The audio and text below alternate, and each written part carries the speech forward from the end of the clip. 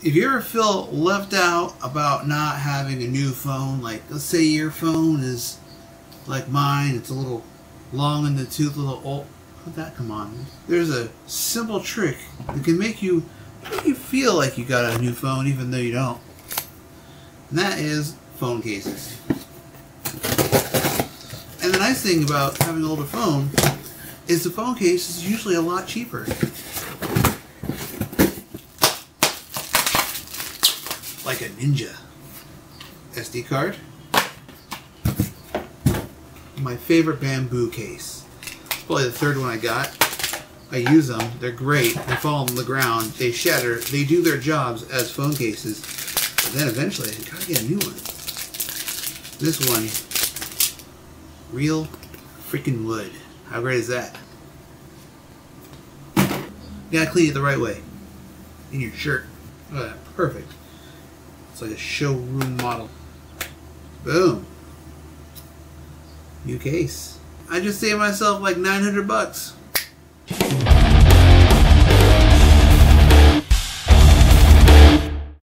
So today we're going to play with an application called Rsync. Rsync, if you haven't used it, has been around forever. Something you want to keep in mind with Rsync, that it kind of works like you have Rsync, you have your switches, and then you have your source and your destination. So poop, poop, poop, poop. The source and the destination can be local folders, but it can be any other protocol that Rsync is compatible with. For example, SSH. So for a while there I had Rsync on my phone, and then when I wanted to push my photographs and videos I shot with my phone to my computer through the internet, I'd run an Rsync script that would copy all the files from the camera folder through SFTP, or I'm sorry, SSH, and dump it onto my server, ready to go, and it worked fantastic. What other things can we do with Rsync? So I have these folders here. I'm going to just tree out so you can see what I'm looking at. I have two folders, folder 1, folder 2. And this for the record is going to be really basic what I do with Rsync. There's a lot more complex things you can do with it, but we're just going to scratch the surface here. But for example, let's talk about synchronizing files folders. Let's see if I remove from O2 Taco. Now if we look at the tree, it's missing. So we can go Rsync, and I usually do V for verbose and R for recursive for subfolders, and then I can copy all the things from O1 to O2. And there it shows me sending into a file list. And now if we look at the tree, they are identical again. But you can do things like, let's say I have O2 hamburger.markdown. Now when I run my tree, but let's say for some reason hamburger is an old file, and the newer hot dog and taco documents are up to date. Those ones are all old in folder 2, and you don't want hamburger anymore. Well, you can Rsync. I do VR again for recursive. Delete.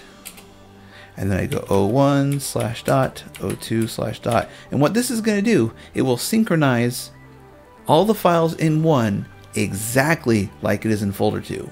So new files are replaced, deleted files are deleted off of our new folder. And now they are again totally identical. Yeah.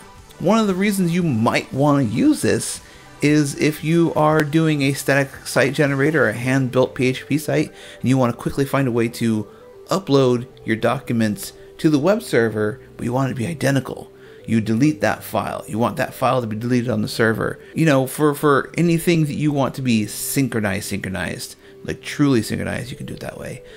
Again, we are just barely scratching the surface on Rsync, but it's definitely worth looking through the man pages or the online documentation, getting your hands on it, digging deep, because it is a fantastic piece of software, and it doesn't hurt that it's on every single platform under the sun. It's on your phone.